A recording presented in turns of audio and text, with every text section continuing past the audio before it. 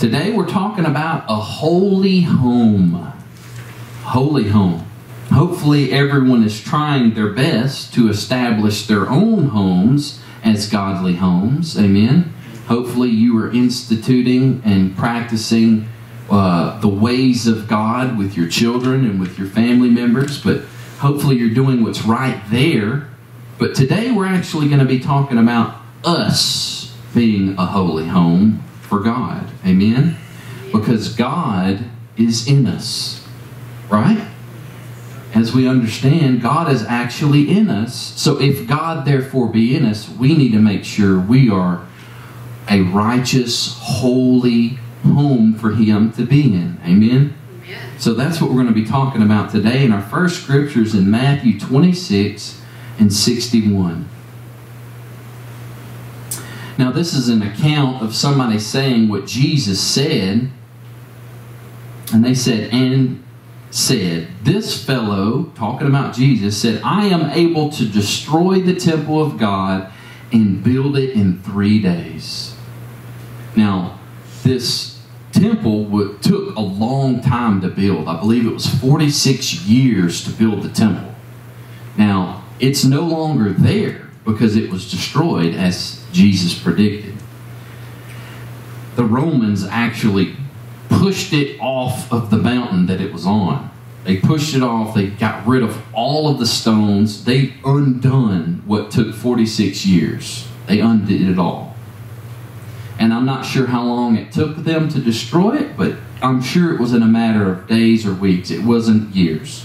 And they got rid of all of it as if it never was there. And the stones are still at the bottom today. You can go and look at them and see them. I've never been there, but hopefully one day I'll be there. But nevertheless, Jesus said, I will destroy this temple and rebuild it in 3 days. Now, at the time, they didn't understand what He was talking about, but what He was saying is He was talking about Himself, because He was going to die on the cross and then resurrect in 3 days, but He was also, I believe, talking about us too. Because He knew that He was fixing to impart the Holy Spirit into everybody and that we would become the new temple. Amen? We would be rebuilt to be that temple of God. In Matthew 21:13, Jesus says, my house shall be a house of prayer. He was speaking of that temple. And as He was angered at these money changers, He was flipping over tables and driving them out with a cord. Get out of here. He said, my house shall be a house of prayer. But we are now His house. Amen? So if His house back then was supposed to be a house of prayer, how much more should the new house be a house of prayer? Amen? Shouldn't we all be praying? We should. Amen. Let's look at that though. 1 Peter 2:5. You also as living stones are being built up a spiritual house, a holy priesthood to offer up spiritual sacrifices acceptable to God through Jesus Christ. Just like that natural temple was used for sacrifices, and basically the whole purpose of the temple was to be able to have a connection with God. Amen. That was its purpose. To be able to cover the sin through the sacrifices, to be able to have access in our prayer life to be able to talk to God. Amen. That He could look at us as righteous. He covered us.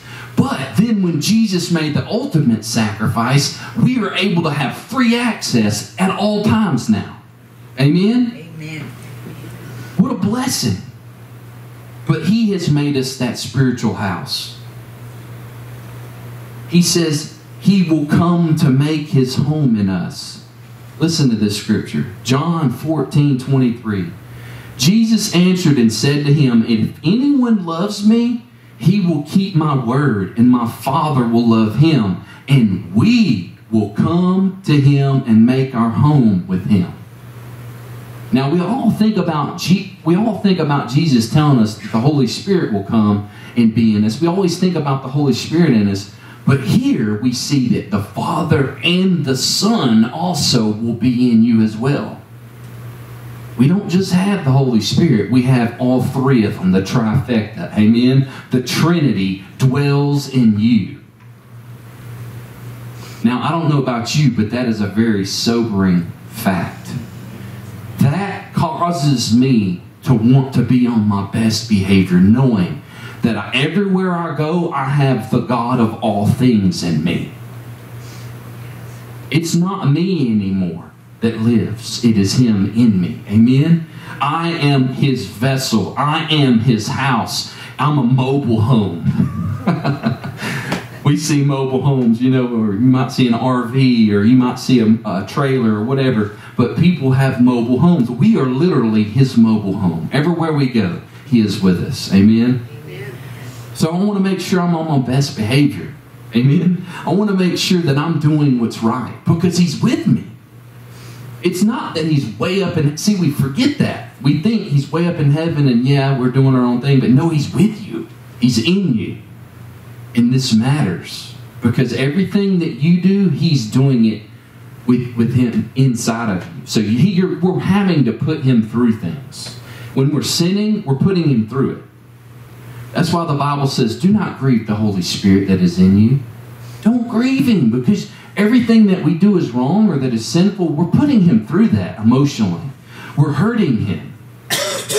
You know, some things we do in secret because we don't want other people to see, right? We're scared of what people will think about us. So we do it in secret. But if we remember, nothing you do is in secret.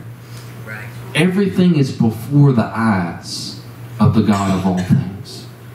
Everything. God is in you. And if that be the case, have you become a house of prayer? Amen. As we saw that He says, my house shall be a house of prayer. Have you become that house of prayer? And I believe if you were a praying person, not just when you wake up in the morning and where you can go to bed, or just when things arise, when you need to pray for some happenstance that happened, but when you are a house of prayer, a constant flowing of prayer. Amen? See, one thing in the temple was this place where there was incense constantly going up. They had to keep it constantly going up. And you know what that was to signify? Prayer. Constant connection. Constantly flowing to God. And that is what we need to be doing. There are many scriptures, and we could do a whole sermon just on prayer, but just listen at this one, and I think you'll get the point. 1 Thessalonians 5:17, pray without ceasing. Amen. What else do I got to tell you? He says it right. Pray without ceasing. That means never stopping. That's like that incense constantly flowing to heaven. A constant connection. Amen. Miss Maggie already gave a testimony that God spoke to her. You know, sometimes we think we're just talking to God and we forget to give Him a chance to speak. And I've talked about this before, but one of the most obnoxious things is to try to interject something when somebody just will not shut up. They just constant flow of words out of their mouth, and you can't even say anything. Can you imagine how He feels when we're just blah, blah, blah, blah, blah, blah, and He's like, He's wanting to say something, but we won't shut up.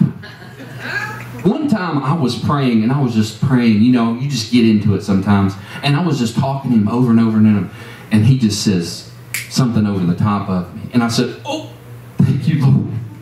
But I hadn't given Him a chance to say anything. But thankfully, He did interject because it really let me know He was there. Amen? It really because when you're on a train of thought and you're saying something and then you hear something over the top of that, you know. Amen? And He may do that to you too, but we need to let Him get a word in edgewise. And when you enter into prayer, don't think of it as I'm telling Him something and that's it. Think of it as a conversation. Right. And He may not talk to you 9 times out of 10. He may not say anything verbally. He may interject or show that He heard you in other ways, but He may not say something. But on the off chance that He does, or that 10th time that He does speak to you, it is worth it, and it's worth the patience Every time that you go into prayer, give him time to speak. Amen? Because he just might. And it might be the thing that you need, a timely word. Amen? How beautiful it is when you get that timely word. Nevertheless, we need to make sure that we are praying without ceasing. Keep the prayers coming, folks. If God is in you, those prayers are needed. Amen? Prayers for you, prayers for your family, your friends, your neighbors, your co-workers, your community, and for this whole world. Your prayers are important because God uses those prayers. Amen? He uses the faith behind the prayers. Hopefully you have faith when you're praying. Amen? You're not just arbitrarily speaking with no thought of God ever doing anything, right? You're believing. You're having faith. You're trusting. I believe that when I pray, God is going to do something. Amen? That's why I believe there have been many healings taking place. And many people are able to say, God healed me, you know? Here. Not just some far-off country somewhere where God may still do miracles, but here in little Sour Lake, Texas, God is doing miracles. Amen? Amen. And it's not because Pastor Brandon has the magic touch. Because believe you me, I do not. It is only God here that is doing it. Amen. So we need to be praying. If God is moving and doing miracles, man, we need to pray for everything. Right? Every single thing. And when it's time for prayer requests, I mean, we ain't got to write a whole 100-page list of things that we need prayer, but, you know, make sure we're praying for the important things and don't keep it to yourself. There's people that need these things. Amen? Miss Sandra Hill that we prayed for this morning, I bet you God's going to do something. I'm having a feeling for that. I have faith that we're going to see her in here. Amen. And she's going to say, I feel better, you know. And yeah, God may have another plan, but I'm believing for this. I'm having faith for this. His will may be for something else, but I'm believing for this. And I believe we'll see Miss Sandra Hill sit next to Miss Jennifer one day in church. Because she wants to be here. Amen? Amen. Let it be so, Father, by our faith. But on a side note, also make sure you haven't made his house a den of thieves. Right? This is the one time you really see Jesus really angry about something. He flipping over a table. I mean, we always think of Jesus, this meek and mild spirit just going around being so angelic and nice and humble. But here we see him angered. And it's okay to have a righteous anger. He had a righteous anger because they were in there, the money changers, making money and profit off of these poor individuals that are coming to try to have a connection with God, remember? To get their prayers heard, you know, to get their sins covered. And they're making profit off of this. And he's mad. He's not having it. He's flipping these tables over. And he's driving them out with a cord or a whip. I mean, this is Jesus. He is fired up mad about it. And if he was mad about that natural temple, how much more do you think he's going to be about us doing sinful things? Not just thievery, just whatever sin you can think of. I don't want to make him mad. I don't want to even grieve him. Right? But if we're constantly and consciously thinking about God in you, you will do better. You will want to be a holy home for him. Amen? Yeah, amen. You will. Just think about whenever people come over to your house. Aren't you on your best behavior? If you're like me, I am. I want to be hospitable. I want to be nice. I want to be, helpful. Hey, you want something to drink? That's just my nature. When somebody comes over to my house, I want to make sure you leave feeling good. Amen? I want to make sure you feel like, man, I want to go back, I want to go back over there. But we forget that we need to be that holy home for him, and he's with us at all times. Be on your best behavior at all times, as if this visitor has come from a long distance and he's in your home and you want to show him the best hospitality. You sure wouldn't be sinning right in front of him. Well, at least most of us wouldn't. Right? Right. There are some others out there I can't attest to, but yes, we We'll be on our best behavior when we have friends and family come over our house. You know, you're on your best behavior. Be that for God every day. Your best behavior. He deserves nothing less.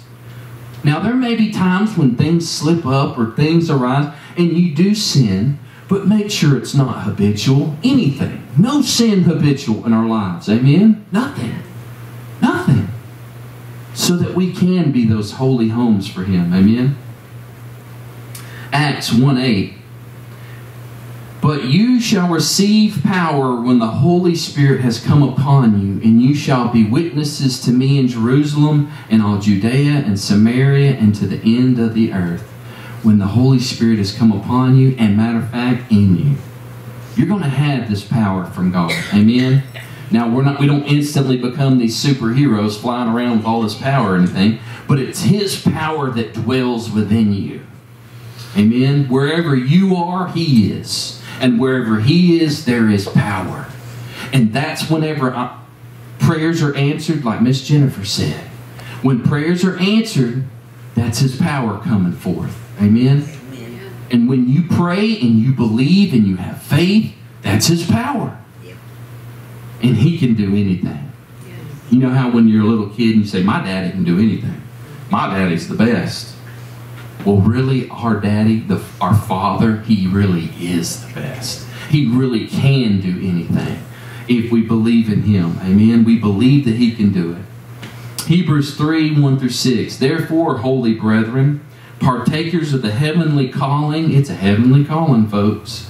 Consider the apostle and high priest of our confession, Christ Jesus, who was faithful to Him who appointed Him, as Moses also was faithful in all his house.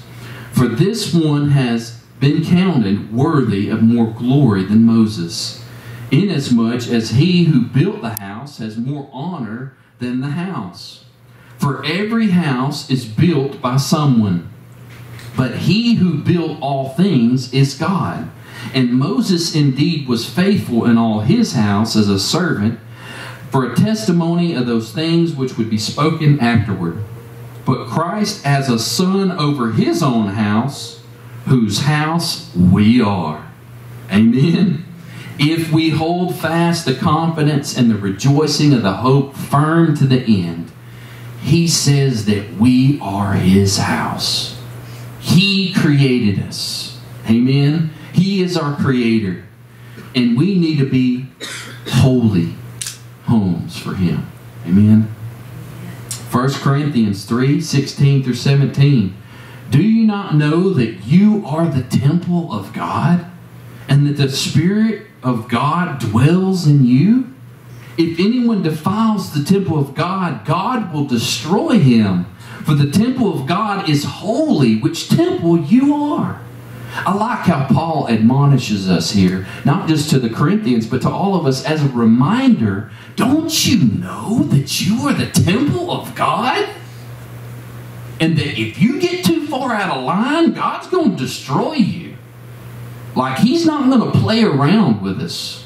He will give us a lot of leeway and lenience, but if we keep continually defiling His temple, He's just going to take us out of the way.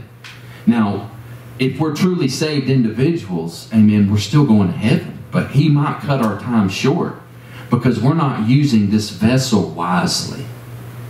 You know, sometimes we forget that we were bought at a price.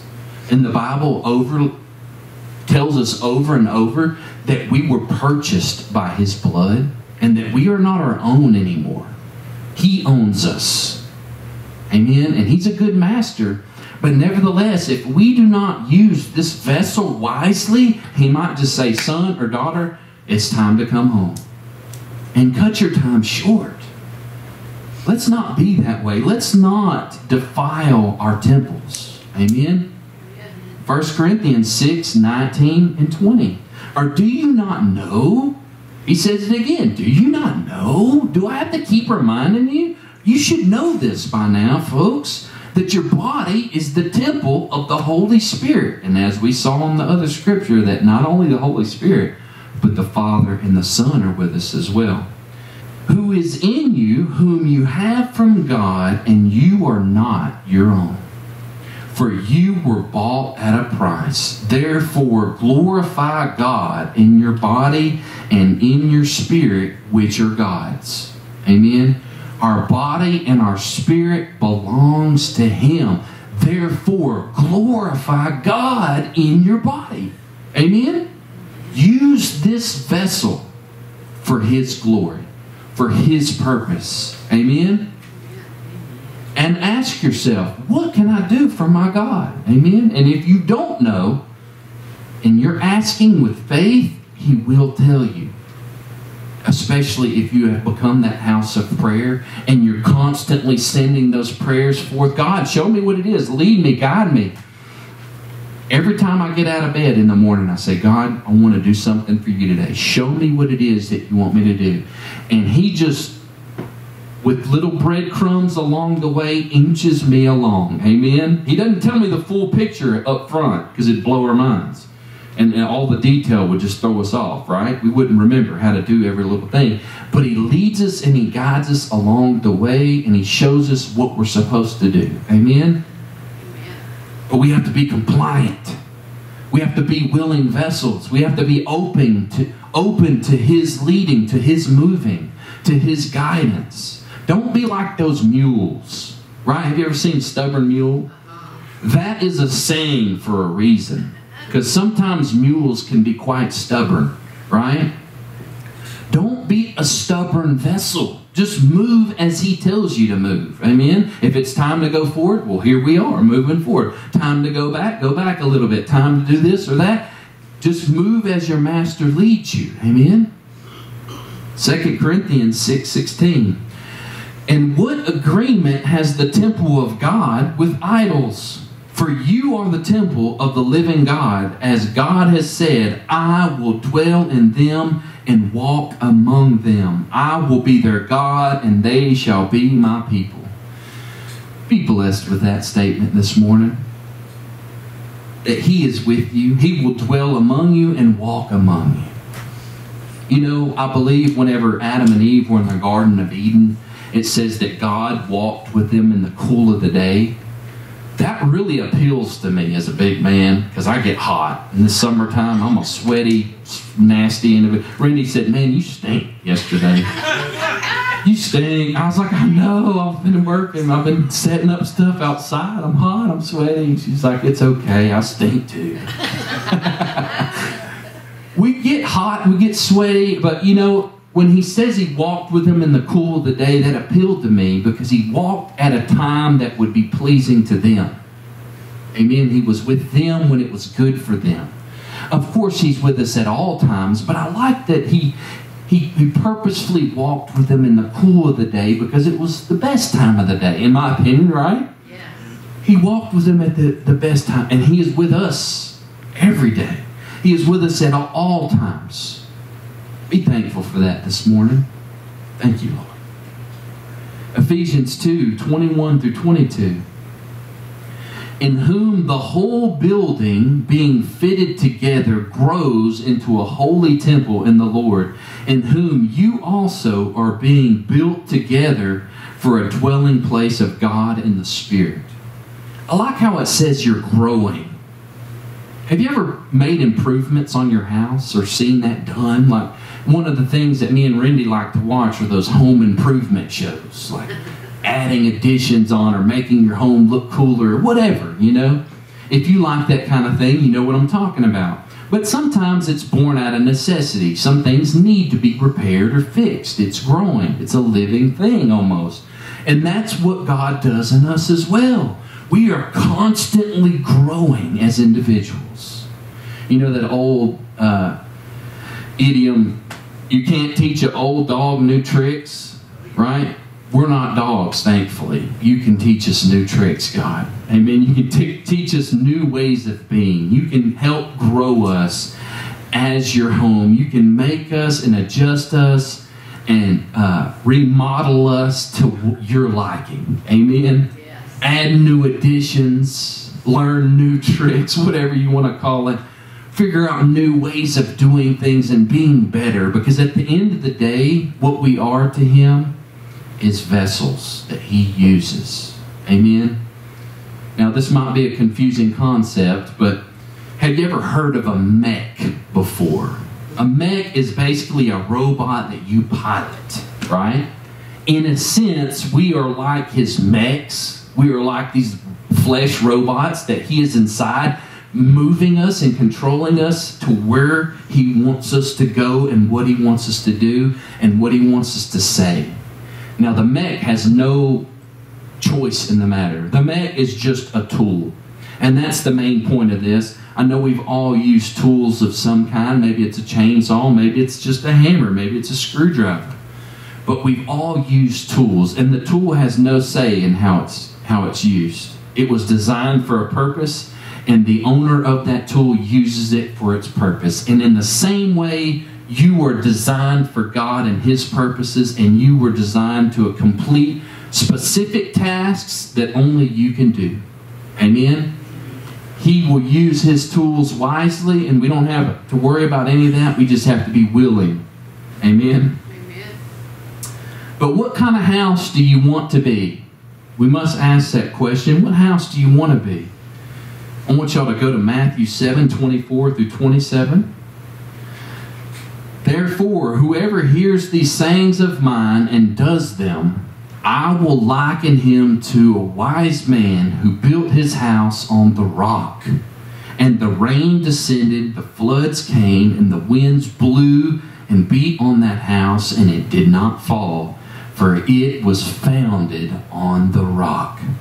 But everyone who hears these sayings of mine and does not do them will be like a foolish man who built his house on the sand.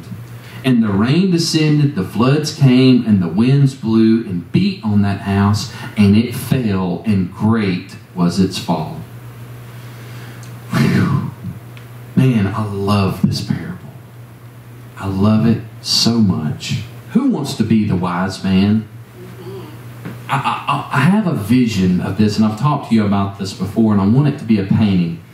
But I see a man who built a castle on a rock, and the ocean's there, and it's beating on the rock, and it's not even touching the castle, because the castle is founded on the rock. And then there's another picture of this little boy on the beach looking up at this big castle, and it's beautiful, and he says, I want to build that castle. And he's on the beach with the sand, and he uses the sand as his molding material. We've all built sand castles, or at least you've seen them. You've seen your grandkids, at least, or kids, build sand castles. And he's building this big, elaborate sand castle. I mean, he's putting seashells and sticks, and, he's making this thing look good. And it does. It's an award winner. Amen. It's awesome. And he's proud of it. But that water comes all the same. And eventually that tide rises and it knocks that sandcastle down. And although he spent a lot of time and effort on that sandcastle, and it was beautiful, it did not stand against the waters. It did not stand against the storm. It was not able to withhold the beating because it was not founded on right things. I want to make sure that I'm the wise man who builds and founds my principles upon the ways of God and upon Jesus Himself, our true rock. Amen. I want to build everything that I have. I want to make sure my holy home is built on Him and on His foundation and on what He taught us in His truth, His word, His ways, His will, everything. And then when those hard times come, because I believe that's what He's saying here. He says, when the rain descended, the floods came, the winds blew and beat on the house. I want you to imagine as the hard things come upon you, they're beating on you. And it's the devil trying to tear you down, but he can't, because you are built on Jesus. You were founded on Him. His ways, His word, His will, everything about you is on Him.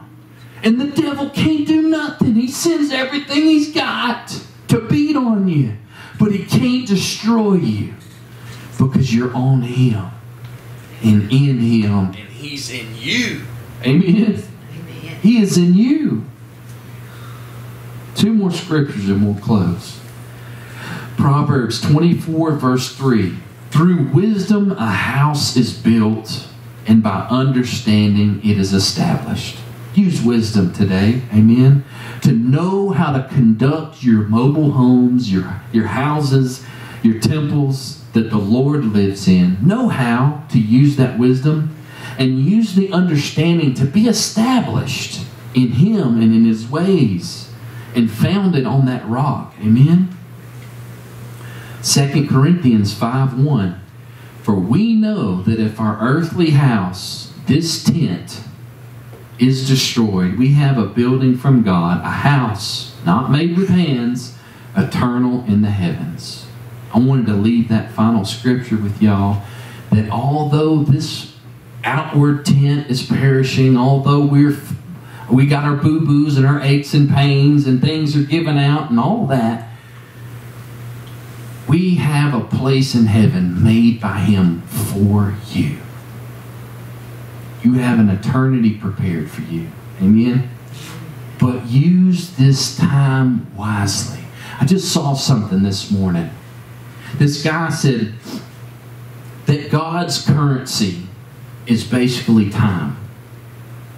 How He exchanges money is through time. And as we think about that, time, we can't ever get time back, can you? Right? We got an allotted amount of time, and how we use it is just how we use it. Whether it's for fruitful things or useless things, but we have a set amount of time, and how we use it, what are we doing with it? And if God were to come and say, what have you done with your time? What have you done with the talents that I have given you? What have you done with that? Have you buried it in the sand? Or have you made a return on my investment? Because He's given us this allotted time or currency. What have we used that for Him? That's a question we need to ask each other and ourselves every day. What have I used my time for? Was it wisely? Or was it for fruitless and useless things?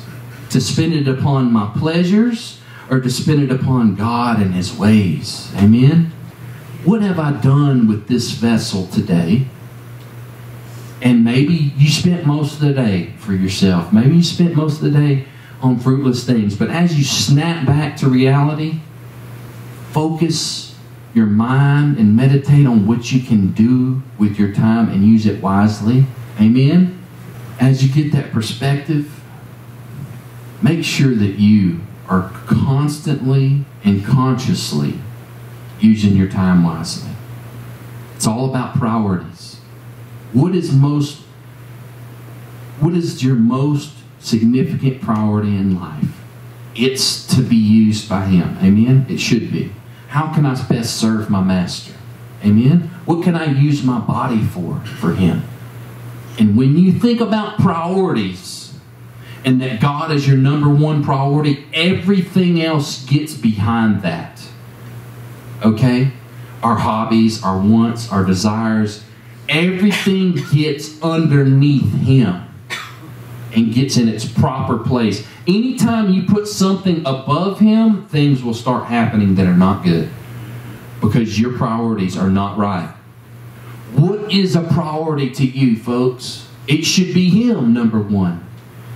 Yeah, we're going to have our wants and our likes and the things that we like to do. Maybe a sport we like playing or going to, or maybe it's family we like hanging out with, or maybe it's fishing or whatever. But if you ever put something above Him, things are going to start going awry in your life. You make sure He's the number one place, and then everything else falls into place. Amen? Amen. But isn't it cool to know that we have the Holy Spirit, the Father and the Son inside of us? Do you want to be a holy vessel for Him, a holy home, a holy temple for Him? If you're like me, and you are always thinking and aware and sober of that fact, it will help you in your walk with Him. It will help you in your life. You will be more leery of how you act. You will be like, man, I I don't want to get out of line. I don't want to say something that's wrong or evil. I don't want to do something sinful. I don't even want to think evil. I don't even want to have a thought in my head. The Bible even says, take every thought captive to the obedience of Christ. Every thought. I don't even want to allow a sinful thought to have a chance to root itself and to grow in my head. If I see that, oh, that's simple, get it out. I rebuke that in the name of Jesus. Instantly. Constant habit of that. Anybody gardeners out there? Gardeners? Have ever gardened or have heard of gardening? Right? You know there's a thing called weeds. And usually those weeds will hinder the growth of those good plants. So what we do is called what? Weeding, right? Get rid of the weeds. And in the same way, the devil likes to plant little weeds in your brain that are not good. And he's trying to choke out the good word that God and good seed that God has planted in you. He wants to destroy the goodness with the weeds. So you have to be a good and attentive gardener, constantly plucking those weeds. As soon as they come up, oh, there's a weed. Get it out of here. Don't let it have chance to really root itself and to grow, because it will hinder the good seeds that God has planted in you. It will hinder the good words that God has given you. Seeds of doubt, seeds of lies, seeds of evil of any kind. Don't let them take root. Hey, brother. I had an older man in the faith, you know him, Gerald. One day he told me, he said, see that plant right there? He said, would you rather deal with that, or would you rather go out there and deal with that tree? Right. So it's like the longer something is allowed to grow. Right. Exactly. It's harder to deal with. Get it while it's a baby in your brain. Get it while it's a little small plant, and it won't be a chainsaw cutting through it later on in life. You'll be able to get it while it's young and get it out of the way and just pluck it, right? That's a little easier. You can get about 4 or 5 of them at one time. Oh, that was easy.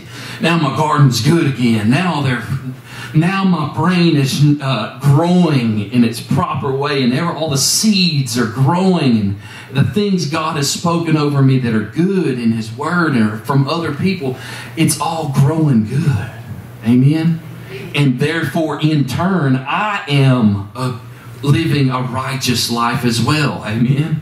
My brain's in the right way, which will help with your tongue, and it will help with your actions too. You get this up here, you can get it all. Amen? God knows it, and so does the devil. And they're both trying to seed your garden with either something that's good or something that's bad. Only let the things that God seeds it with take root and grow. Amen? And then you will reap the fruits of it. What a blessing. Be those godly and righteous homes that we need to be for the God of all things that is in us, the Holy Trinity. Amen? Thank you, Lord. The holy home. I hope at the end of this sermon that you will want to be those holy homes that God is calling you to be. Amen? He doesn't want to just stay in some little beat-up shack with roaches running around and rats and dog poop everywhere. He wants something cleaned up and tidy. Amen? He wants something presentable. He wants us to be that. And in our lives and in our minds and in what we say and what we do, all of it needs to be tidy and clean and fit for the God of all things. You know, in the Bible, it talks about Him wanting His tabernacle and His temple to be built in a certain way, and He gave them specifications, and everything was gold and ornate and beautiful, and everything had to be in its proper place, and everything was for a purpose, and that is what He wants us to be as well. And more importantly, more so than those temples made with hands, He made us. Amen? He fashioned us specifically for His purposes. What will you do with that? Will you squander? Or will you try to be what He has called you to be? Amen?